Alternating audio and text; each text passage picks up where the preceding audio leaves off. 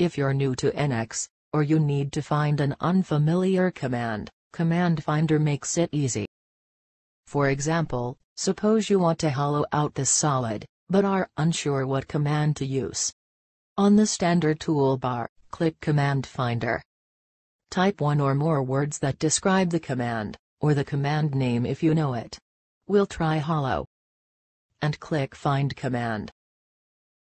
NX shows you a list of commands that you can use to hollow, or shell the part. Move the cursor over the shell command. NX shows you its toolbar location.